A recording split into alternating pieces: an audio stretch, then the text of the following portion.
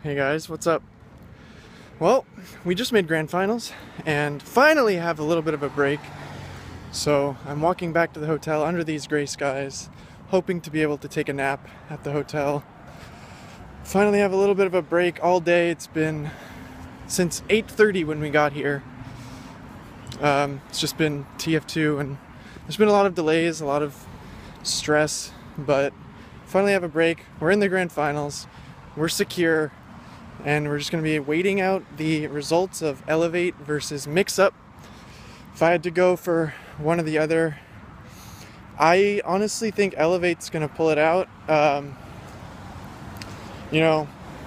Mix Up with all their roster changes, they're struggling.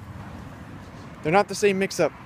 And I think if you've been watching, it's kind of obvious, I suppose. But Elevate also struggled against us, so maybe I shouldn't be so confident, but I really think Elevate's got this one, and we'll see if they have what it takes to take it home in the grand finals. But anyway, I've been really happy with the LAN so far.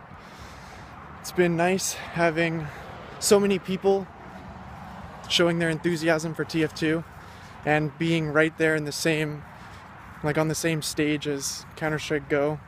Not nearly as many viewers, of course, but we're right there, competing with them, mingling a little bit, I guess.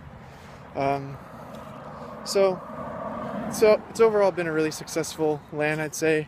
The admins, everyone, the production, they're working hard, and they're doing their best, so hopefully everyone can stay tuned for the grand finals. Hopefully we win, and hopefully you all come back tomorrow for the GXL tournament sponsored by Corsair Gaming.